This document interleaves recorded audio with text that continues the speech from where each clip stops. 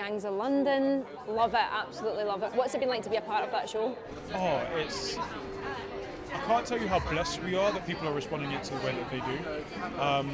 Just that people, to be stopped in the streets and be like, oh, I really enjoyed it, or for people to say that, like, watching it got them through their pandemic and their lockdown, it's really a blessing. Really excited because we're doing second season now. Yes.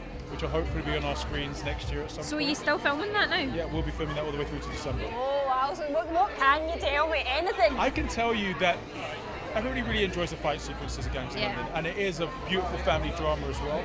But some of the sequences that we have choreographed for next season, like, I'm really proud of. They're really special. Do you feel like since that show, people now do stop you in the street a lot more and ask you like, what's going to happen, or think you're the character? Well, people stop me in the street a bit more because they've seen something that I'm in more than any other reason, and I'm just happy to be able to share that with you. Amazing. And what was it like getting to work with the cast on this? Because obviously Olivia Coleman, Olivia Coleman, Colin Firth, Emma Darcy, Josh O'Connor, Odessa Young. I almost said yes to the job before I'd read the script because I knew who was going to be in it.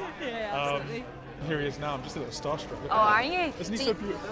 He is so beautiful. Do you get like that as well? Because we always like to know when there's someone on the inside in the film that's also a fan. Yeah, a little bit. But I suppose it's also respect. You know, like, I really respect his work, and I know that he's going to be bringing something that I need to, like, step my game up as well. And obviously with Oscar winners like Olivia Coleman and Colin Firth, like, I found it less intimidating and more inspirational because they're such wonderful people as well.